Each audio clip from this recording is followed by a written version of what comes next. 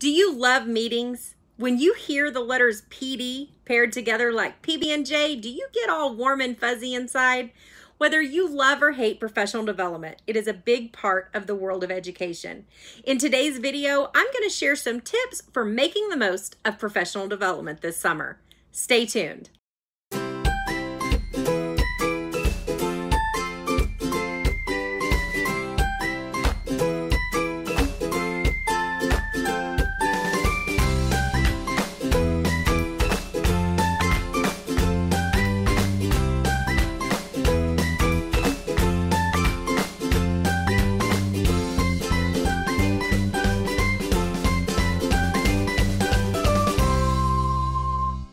Hello, Edu Rockstars, and welcome back to Miss Shipley's Classroom. I'm Farah, and here at Miss Shipley's Classroom, I strive to bring you tips and strategies that you can take into your classroom to make your teacher life a little easier, and this video is no exception. In today's video, we're going to be sharing some tips and strategies for making the most of professional development this summer or anytime that you're having to sit through a professional development. If the letters PD make you shudder to your bones, this video will help you make more out of your professional development experience. If, on the other hand, you're already breaking out your best pen to take notes, find some great tips to get the most out of professional development for teachers, whether it's in your school or at a conference. Professional development is the act of attending meetings and workshops to gain knowledge on new strategies, technology, and more in the world of education. There are two different types of professional development you will encounter in your teaching career: mandatory and teacher chosen. When you have to go to a mandatory professional development, there are a few strategies you should use to make sure you are getting the most out of your time. The first step is to stay positive. I know, whenever there is a service day, we all hope our administrator will say, "It's a work day, spend time in your room getting done what you need to get done." If that's the directive, awesome. But make sure you make a practical to-do list, giving yourself small rewards for completing tasks. Tasks like organize the top of my desk, change the calendar, you name it. And remember to give yourself brain breaks. Avoid going into the teacher's lounge and getting sucked into a conversation that will not help you get the things on your to-do list done. Give yourself some time to visit with other teachers, especially if you have a team of some sort that you work with. But make sure you don't get stuck gossiping. If you have a speaker coming in for training, make sure you stay positive about the subject matter. I know at times it feels like some of the trainings brought in are ineffective or boring, but having a negative mindset does not help. So to make the most of the trainings you are in, make sure that you stay positive and find a purpose before the professional development begins. Be the positive Polly or Paul throughout the training. Volunteer. Take notes of ideas you find interesting or want to know more about, and ask good questions.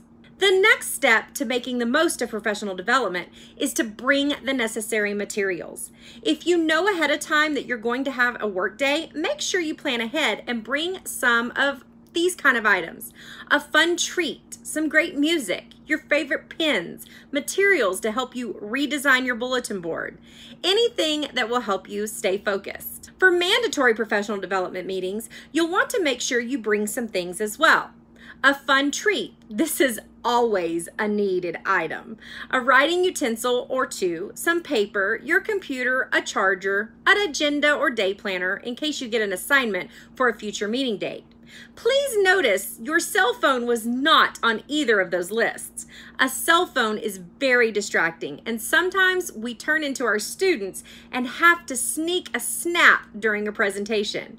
Don't be that person. Be the positive person. Be present in the training. Step 3 is to always reflect.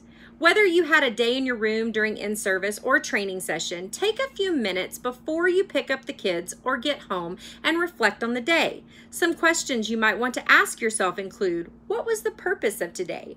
What is one thing I can use from today? How can I use this information and grow in my educational career? Reflecting on the day is always a good idea, but especially if you are not a professional development day lover. Mandatory professional development or in-service days can be long, but make sure you stay focused because they would not happen if it wasn't necessary. In addition, these days can also be big on data, and data is always important to drive us to be better teachers. One of the big reasons people attend workshops and conferences is to renew their teaching certificates. Instead of going to a workshop or conference just to get the CEUs or the grad credit, select conferences and workshops that spark your interest as an educator. What are some factors that you might want to consider before you select your professional development? Here are just a few. You might want to select a conference based on the content and the grade level. Knowing what the conference is going to be about is super important. If you are struggling finding classroom strategies that work, then a conference about this topic is perfect for you. Finding a topic that is important to you will help make the professional development more meaningful. While looking at the content is important, you need to also make sure you look at the grade level. The classroom strategies you would employ in an elementary classroom are different than those in a secondary classroom due to the very structure of the school. There are times that you seriously just don't have time, but you want to get some professional development in. If time or scheduling isn't working out for you, try to get into an online workshop. Online workshops are often available throughout the year and are usually set up like an online class. For some of these classes, you will need to watch a webinar and post on a discussion board or a write-up as a reflection. For others, there will be a book study, which can include discussion boards, quizzes, and reflections. If you are someone who works well on your own, having online professional development is great. Even if you don't work well alone, you can still do an online course or book study, but invite your friends. We usually get the best information from the people around us. Make sure you're taking time to reflect. There are so many great professional developments out there. As I look back and reflect on preparing for this video, I realize that even though I sometimes cringe at the letters PD, it is one of the most powerful tools out there. Through professional development, you can learn about different classroom strategies, new technology, or even more subject-specific information.